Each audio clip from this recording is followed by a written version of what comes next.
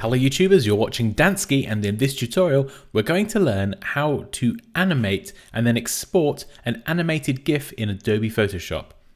Now this is a frame by frame animation, very simple, nothing too fancy, and I've already got the design here on the right.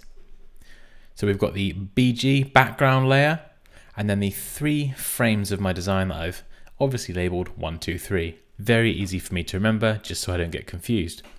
Now the size of this banner is 300 pixels wide and 250 pixels high, and I'm just going to switch on the background layer and it looks like this. Exactly the same background across all 3 frames. So then for frame 1, if I switch that on, you'll see that we have the unlimited music distribution frame, and then I can switch that off and switch on frame 2, release unlimited music, and then finally frame 3. So that's the price. So these are the 3 different frames. I'm just going to move this up because for some reason it's moved down. There we go. Okay, it's nice and central. I'm happy. Cool. Anyway, so we've got those 3 frames. Now I recommend when you come to animate, it's always good to organize them in folders like this, and you can number them and name them just so you know what order they're going to play in. So this way I know that number 1 is going to go first, then it will move to number 2, and then to number 3. Once you've got these all in separate folders, all the layers inside separate folders, it makes it very easy when we come to animate. So let's say that I'm ready to animate now. So I'm going to switch on my first frame there. I'm ready to go. Go up to Window at the top, down to Timeline. Now if you don't see this, this is the frame animation timeline. If you do get this version of the timeline come up, that's absolutely fine. That is another way you can animate. We're not going to be doing that in this tutorial, but if you click down here in the bottom left on the 3 squares and it says convert to frame animation, it will convert it to something like this. Now what we can do is we can click the new frame button here and it will duplicate that frame.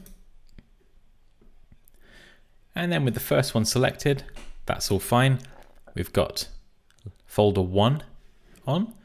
If we then click on the second frame, we're going to switch off folder 1 and switch on folder 2. And then on the third frame, we'll select that and we'll switch off folder 1 and switch on folder 3. So what we should be able to do now is click through the 3 frames and it will scroll through our animation. Now we can hold down Shift if we like, or do this individually, and select multiple frames, and then where it says a time here and a little arrow, you can click this and specify how long each frame is going to show for. And you can also select other, and I could type in 3 seconds. So when the animated GIF plays, each frame will show for 3 seconds and then it will move on to the next one. You can also specify here whether the GIF will play once, 3 times, or it will just keep looping forever, or you can specify another value. You can also delete frames here if you like. And then what we can do is we can go to the beginning and click play, and it will play through our animation. So there we go, that's the second frame, and then the last frame.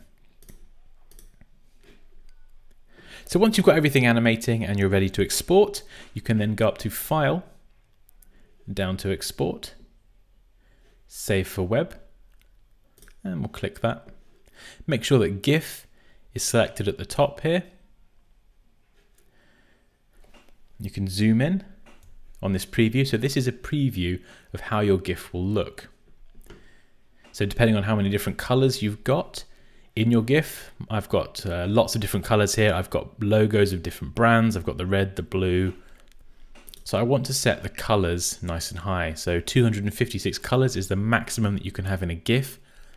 Of course, if you reduce the colors, depending on the colors used in your design, you may see a reduction in quality. Okay, so going down to 4 there, that's quite extreme.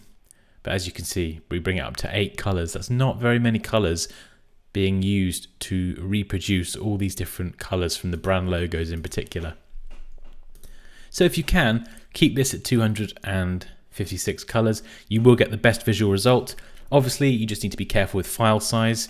GIFs, you'd ideally have them very light so they load very quickly.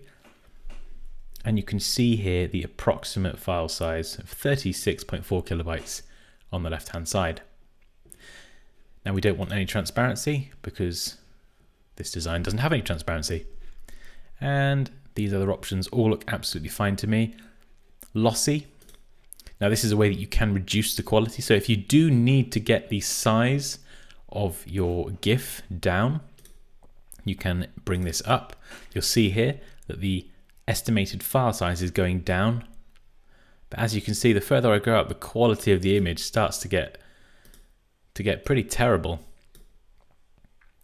So because 39.69 kilobytes is absolutely fine for this banner, let's leave that all the way at 0, just so we've got maximum quality. And again, you can set the looping options here as well. And then when you're done, you can click save, specify a file name and a location, and then it will save to that place on your computer. And there we go. That is how you animate a GIF and then export a GIF in Adobe Photoshop. As always guys, please feel free to leave any questions or comments below. Like this video if you enjoyed it, take care, and I will see you next time.